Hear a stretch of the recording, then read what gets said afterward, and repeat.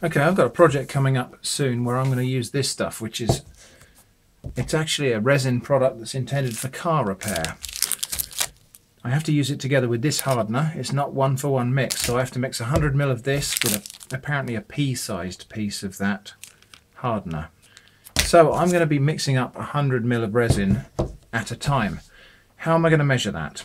So I could just buy some of those little measuring cups with the gradations on them, but I'm a cheapskate. I'm looking for a cheap solution. So I'm going to use plastic cups. So how am I going to measure 100 ml exactly in each of these cups? Well, I guess I could. I've got 100 ml of water here. I could pour it into each and every cup and mark a line on it, pour it out, mark it in the next cup, and so on. That seems like it might be a bit tedious to me. So here's what we're going to do. What we do, pour 100 ml of water, that's exactly 100 ml, into that cup.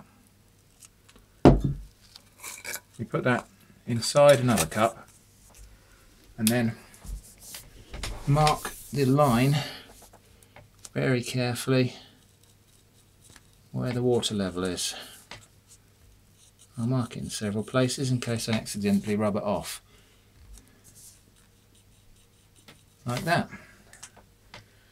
Now obviously that's not the same line as it would be on the cup because the cups stack inside each other and take up a little bit of space.